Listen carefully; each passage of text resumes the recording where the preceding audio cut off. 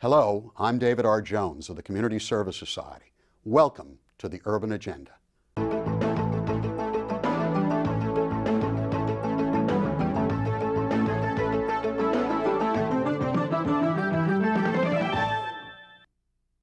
I'm honored to be joined today by a distinguished public servant and a longtime friend, New York City Comptroller William Thompson. Since January of '02, he has served as our city's chief fiscal officer, and prior to that, he was the president of the New York City Board of Education. Welcome. Hey, David, how are you? Now, I've just seen a report that just came out of your office saying that the recession is over and that basically we can just go dancing in the streets. No, I don't know that that's what it says. That's not what's going to happen. No, I wouldn't start to celebrate yet. I think that technically, if you look at things, that the recession's over. We've just gone through 10 consecutive quarters of job loss over a period of time. And I think what you've seen in the last quarter, the last few months, is kind of a stabilizing. We've stopped losing jobs and we've started to gain a few thousand jobs, but we have a long way to go. We just finished a survey of low-income New Yorkers. I guess it just finished in September of this year. And what's clearly on their minds is they don't think the economy is doing well, and certainly not their economic prospects are well. Should we be reassuring them that there's going to be a turnaround for people who have low-wage jobs or just at the margins? I think that what we're starting to see is a little bit of a turnaround. I wouldn't, as I said, there's no reason to start to celebrate and dance in the streets. I mean, you look at the city, in some ways, our revenues are starting to run ahead of projections by probably $400 million. That's a good news. Right. But at the same point, jobs are still coming back and trickling back slowly. So I think it's going to take a while for us to be back in full economic stride. The reality is, over the last 3 years, we've lost 250,000 jobs in New York City. A number of them low-wage jobs, a number of them middle and higher income jobs. And so I think we've lost them across the board. There is no reason to celebrate yet. It is, as I said to people, it's not time to exhale yet. It's time to still be cautious. Do we have any sense of which sectors seem to be showing some signs of health yet? Or it hasn't really? It hasn't really shown itself in large sectors. The one thing that you look at, and it is in the private sector.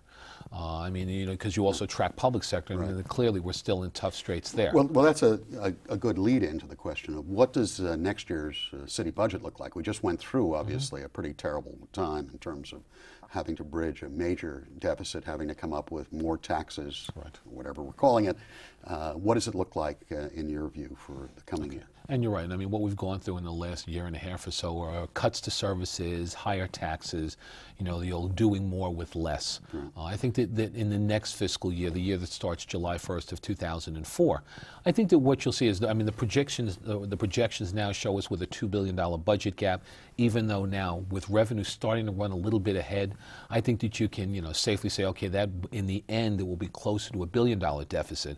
And now, that's manageable. You can do that in a number of different ways. So I don't think we're looking at the dire predictions that we were last year, or at least not predictions, but the outcomes and things that had to be done in the last couple of years. I think you're starting to look at not time to celebrate, not time to add back yet, but we shouldn't look at tax increases and we shouldn't look at major cuts. Right now, I think in both hiring freezes and some other things and not starting to spend like we did in the past, that should get us through the next fiscal year. Now, how does this all mesh with the state projection? They had an even higher number in terms of their whole.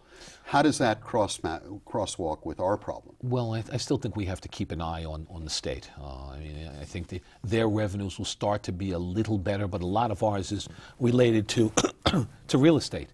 They don't have that luxury. So I think that in the end, what we need to do, and let's not forget, last year the governor tried to undercut New York City. If it wasn't for the state legislature, and particularly the Assembly, the Assembly Democrats, we'd be in a lot of trouble.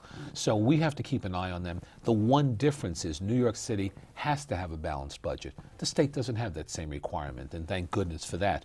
But we still need to keep an eye on the state. Their revenue should start to be up a little bit. I don't think they're going to be able to grow their way, though, out of the problems that they have right now. Now, we're obviously, from my vantage point at CSS, particularly interested in very poor people and working poor increasingly because of the changes going on. What is your take on the general way the Bloomberg administration has addressed the needs of those populations, about 2 million people? I think that if you, I think the tone is different Right. than the past. Though I don't know. Okay, the tone may be Right. different, but I don't know that the outcomes are that much different. I think that in the end there's a concern. But if you look at what's happened in the last year and a half, taxes have gone up, Right. fees. You have a car, and you're Subway. you know. Everything has gone up, whether it is parking tickets, whether it's 50%, a 1/3 increase, as you point out, on the subway. Right. For poor people in this city, it's gotten harder and harder and harder. And at the same point, you've seen services reduced in different places. And just as far as benefits, it's gotten tougher and tougher there. So in the end, I just think it has become, by nature, by virtue of things that have gone up, it's a harder place to be poor in New York City these days, as well as what's the definition of poor in New York City? Well, our survey was hitting straight on. I mean, we took a survey of 1,000 people, and it basically, the poor for us were now people who had incomes below $30,000 with a family of 3. When we were growing up in Brooklyn, that was a middle class income. And now go and talk to a family of 3 Right. who makes $50,000. How do you live in New York City? Yep. 60,000, 70,000. The unfortunate thing is that it is a city that becomes tougher and tougher to stay in. As a matter of fact, you worked with the Department of Homeless Services on a joint initiative, I know, in dealing with trying to come up with something in terms of affordable housing. Can you talk a little bit about a lot of that was in working with them to look at the scatter site program Right. that they had, which, I mean, we looked at some of the. Well, I think we should explain to the viewers what scatter site is. I mean, It's a lot of what they, and I'd say contract, but it wasn't contracting. Right. It was a lot of the landlords that they did to be able to locate people on. So this was for the homeless people who have to stay overnight in the shelters? Or this was for more if in apartments on a short-term basis, and they just kind of lock in landlords in different places. Right. Without virtue of larger contracts, which a lot of that, though, allows you to set standards and be able to monitor those standards. We had started to look at that scatter site housing across the city. And what were you finding? What we were finding were deplorable conditions in a number of places. And just, as you said, what we did was a formal audit. As part of a formal audit process, Right. you usually don't tell the agency the outcomes until after you finish, and then you sit down with them. In this case, we found some places that were so bad that we considered, that really posed a threat.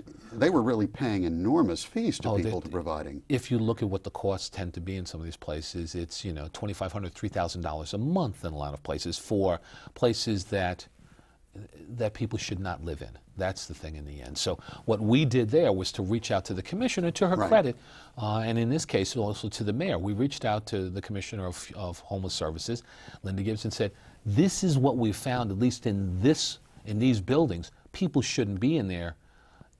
Their inspectors have been out and found those facilities acceptable, those buildings acceptable. To Linda Gibbs' credit, she went out on her own and took a look. And took people out of those buildings and just said, no, people should not live in there. And then what we tried to do is to work along with them, number one, to come up with a contract process to make sure that now it creates definable standards and goals and things like that in that. That's number one. But also, they made the commitment to get out of scatter site housing within a year and a half. And that was something that, which now puts pressure on them to find permanent housing for individuals rather than just temporary facilities. And that's the thing that I was probably the proudest of. And to credit to the commissioner as well as to the mayor on this, that they didn't fight an audit, that they said, let's try and use your audit to try and create change. And I was very proud to work with them on that. Really the surge is now a surge in homelessness, obviously, gets to the question of what are we going to do in New York. We talk about growing up in Brooklyn. I mean, the housing crisis that's developed for working families and middle-class families has just gone out of sight now. What is your take on what ultimately we're going to have to be able to do on the housing front? In the end, this comes down to a question of will and what are priorities. Right. And I don't think, and this will take you back to your time in government, since the Koch administration, you haven't seen a focused, targeted housing program that really cuts across a number of different areas. And when I say that, it's a question of getting the private sector in the room, getting the developers in the room, getting government in the room and the nonprofit organizations as well as the financing institutions in the room and saying, you know something, it is time to come up with a large-scale housing piece or housing plan for New York City that touches low, moderate, and middle-income housing. And that's what we have to do. In the end, you know, the one thing I'll say that this administration has, I mean, the Bloomberg administration has talked about housing and started to move in a direction of creating some focus. It's the first time since the Koch administration that that's happened. Yeah. That's what needs to occur to be able to start to deal with the problem, as well as to start to look at some of the root problems of homelessness and be able to get there ahead of time before people become homeless and you have to find housing for them. That's what we need to do. It's very interesting. I mean, and this is primarily a state problem, but it's also a Bloomberg problem. I mean, after 9/11, we had this big infusion of money that was supposed to help rebuild Lower Manhattan, and it was billions of dollars involved. We've been tracking what happened to the residential side of those subsidies. The average apartment being built there, you'd have to basically starts at $1 million. So that's almost war profiteering. I've never seen anything quite like it, of using deep subsidies to build luxury. Not even luxury, actually, it's super luxury, because it really puts you beyond just the realm of just being wealthy. There's still a lot of Liberty Bond capacity that's left. And one of the things that I had advocated when you looked at how we have to better utilize, and a report that we did after September 11th, 2 years later, what's happened, what needs to happen, and what we got from the federal government, we've got to use that to be able to do some affordable housing around the city of New York. Right. It is, you know, the original intent to be able to do commercial and some residential development in Lower Manhattan. Some of it's going to be possible, but there's going to be so much capacity that's not there because right now the economy is not good enough for people to build new commercial space. There's enough vacant commercial space around the city of New York that what we should do is to use that for affordable housing in New York City. But it's interesting, almost you can't get people to be embarrassed about this stuff, even in these kinds of conditions when homelessness is surging at unparalleled rates. New York City right now, and the thing that we continue to run the risk of, and you see it more and more, is that the middle class are getting priced out of New York City, and that what happens is that in greater numbers, poor people, and particularly working poor, can't stay in New York City either. Absolutely. We'll be right back to continue the urban agenda. Are your kids getting enough art? Whether through poetry, dance, music, or drama, the arts open the doors to creativity. As a mother and teacher, I know that arts education can help our children develop confidence and a better understanding of the world around them. Even if you have just 30 minutes a week, get your kids more involved in the arts and think about the kind of world we can leave behind for our children and our children's children. Art. Ask for more. AmericansForTheArts.org.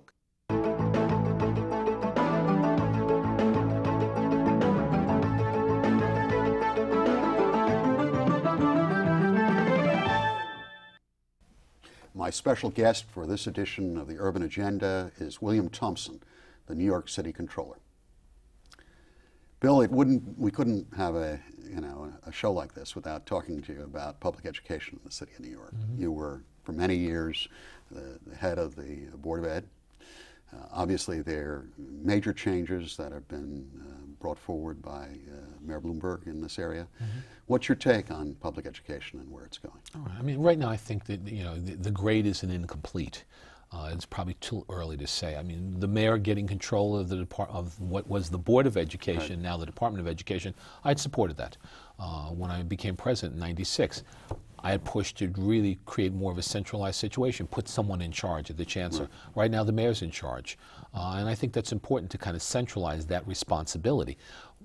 Some of the problems, though, is, I think that they're trying to do so many things so quickly. I'm not sure they can accomplish that. So when you have a new math and reading curriculum, and you're trying to do that all at the same time without providing the adequate training to the teachers to be able to do that, as well as you're trying to create such a regimented structure, I have real concerns about that. So I think that whether it is, it's something I support as far as trying to move education forward. It is probably the most important thing to this city. But the jury's still out in the end as to whether or not this is the way to go, whether these new curriculums and how regimented they are what's going to be good for children. And then in the end, one of the real questions that I have, they're going to testing 4 and 5 times a year right now, almost in practice tests. In the end, if scores go up, is it because we've just taught children to take tests better? Or is it really that we're improving content? The bottom line is we want to improve content. I mean, clearly the mayor and yourself have caught the public's mood. Again, based upon our survey, the grading actually got picked up by the New York Post, of all things. We don't generally get quoted very much in the New York Post, but they said, I mean, parents, poor parents that we interviewed, essentially fail education. They see education is really not preparing their kids for any kind of productive work. And so I think, his reforms clearly are falling on a particularly fertile kind of ground among the poor and the working poor particularly. Well, there is no greater way, I think you and I have seen it, there's no greater way out of poverty than except through education. And for too many years, I mean over a period of decades, public schools have failed poor children. And if you look at where the failing schools are in New York City, the vast majority of them are in poor communities. So that's what's occurred over a period of time. You started to move in a direction to try and improve it and focus and do things like creating what was called a Chancellor's District and putting extra resources into failing schools. And no, those schools were coming up. That's ended now. So the jury, as I said, is out, but at the same point, I think we all have to remain supportive of the mayor and the chancellor in education, because at the very least right now. A tougher issue, particularly for a Democrat. What about his relationship with the unions here?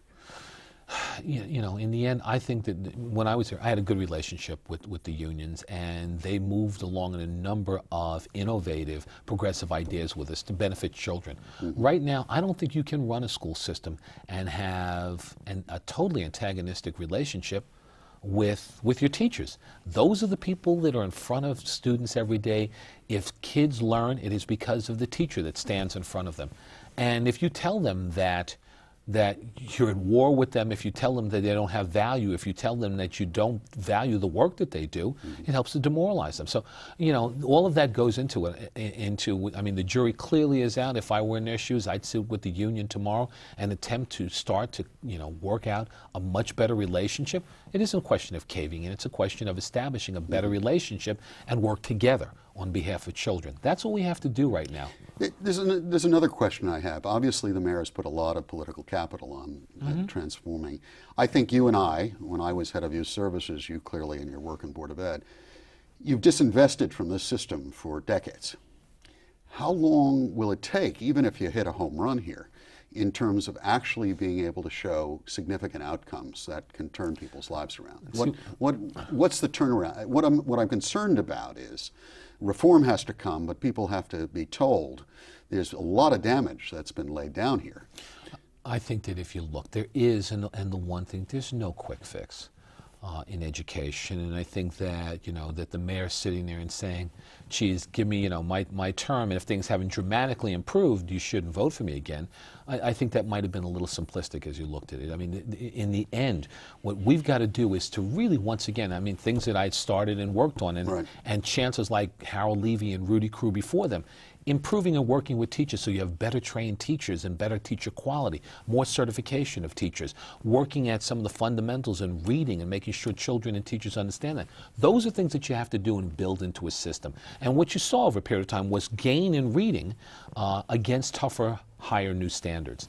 Hopefully you can see that again, but in the end, there are no quick fixes. Anything doesn't, young people don't wake up one day and all of a sudden they're smarter. They have natural amount of intelligence to begin with. The question is, how do we teach them and then build on that foundation over a period of time? I think particularly for those kids who have gotten essentially math for consumers and are being asked to do pre-calc on the Regents exams. Exactly. The question is, once a child or a young adult has been put in this position, isn't there a societal responsibility, at least to provide transition? I mean, I've been, whether it's foster care kids who, when I was on my watch in the Koch administration and youth services, when we were coming along, HRA used to give a bank book with $200 in it and a short course in how to rent an apartment. And that was, you were thrown out in the street at 16 or 17. And it's not surprising that if you look at the incarceration rates of many of the young people who are in prison now, a lot of them have been in foster care, which really raises the question. I mean, essentially, we were the responsible for young people who we failed entirely. The question is, should we start focusing on, as we look at education and reform, the moral responsibility to help youngsters who are not going to be appreciably helped by reform? Don't we have an obligation in job training and supports and scholarships and the rest to this group that we've really failed? Absolutely. You have responsibility to them. You have responsibility to young people within your system right now, also within your school system, who aren't in first, second, third grade, where you're going to be able to deal with fundamentals and help them there, but students who are in 10th, 11th, 12th grade, who a system hasn't provided for as much as it should have. You've got to work with them now. In job training, you've got to work with them. In fundamental skills, let's go back with some of how well do you read? Let's evaluate that and put them in, whether it is an extended day, whether it's after school, whether it's job. Right, you have to. Absolutely. A 16-year-old, it's not fair. I bridle at it. It is one of the areas that young people have been, and particularly over the last 5, 6, 7 years that this city has failed. It's young people is in job training, and it's not just in young people; it's across the board. If people have talked about you're going to come off of welfare, well, where's the job training that's attached to that to provide you for or to be able to help you provide for the future? Those are all important things. There's a controversy that's come up in education between you and the administration, and I guess it can be characterized as the great Snapple tea issue. Would you explain the nature of the controversy? Okay. All our viewers may not know it. But. Okay, and quickly, what New York City, what the public school system did, Department of Education, was to sit down without going through a public process, reach out supposedly through a marketing agent that they hired to different juice and fruit and water providers and iced tea. In the end, what they did was to come up with a contract, which really the questions of the conflict of interest and was each vendor given same information? Clearly not. So this was an exclusive, basically, that every kid in the system would get Snapple? Or here that will be sold at Snapple, not iced tea, but Snapple, a new fruit juice that they're going to provide, or the city will contract with them on city school property. So vending machines, lunchrooms, other places like that. Snapple is going to be there for children to buy. Well, Snapple, this new fruit juice, which they didn't have before and just created, and questions of propriety, questions of fairness, and what was the process in the end? They'll tell you almost that there were no rules to the process. They could almost do what they want, and that's in fact what they've said. And then they took that agreement for $40 million with New York City Public Schools and said, geez, we like this, let's take this citywide. So Snapple, then, they have worked into a contract that they're bringing forward now for $120 million to provide Snapple iced tea and Snap 2.0, their water product, in every city building and in vending machines across the city of New York with, once again, no process. It is astonishing that in this day and age, and a huge advertising. Do you think this was conscious, or is this just people who have never been in government before? No, I think that this was conscious. I think that in fact, in the administration, in their testimony over the last few days, have just said, we think this was the best thing, and that's what we did, and no one can tell us that we can't.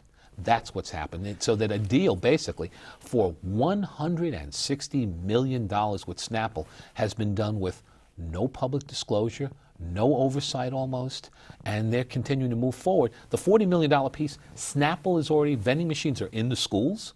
They've moved forward on that. The other piece, the $120 million piece, which does need at least the franchise committee's approval, franchise review committee's approval, is coming in I think next week. And so when is this all going to come to a head, in your view, as Comptroller? I think this comes to a head in the next week to 2 weeks. I think in the end they're moving this through the Franchise Review Committee. 2 days after the presentation, they're going to move it for a vote, and that's where things stand right now. So I think that in the end it is coming to a head quickly. The administration has said, we didn't have to go through a process. This is what we're going to do. It's a sole source deal. End of conversation. It is in this day and age, particularly when this is a major branding effort to identify Snapple in New York City, and they're going to take this deal and replicate it in other places across the city for other things. One would think that you'd want to establish a blueprint that that you could follow later, and that people would have faith in the integrity of the process. You see, it goes back to the time as Youth Service Commissioner when you couldn't have lunch for more than $5 with people. It sounds like the idea of having no bid contracts for that size of investment. There are things that are just coming out. The marketing agent is being paid $7 million. It's just things that no one knew. Well, that it's astonishing. We'll tune in next year. My thanks to Bill Thompson, the Comptroller of the City of New York. I'm David R. Jones of the Community Service Society, and thank you for watching the Urban Agenda.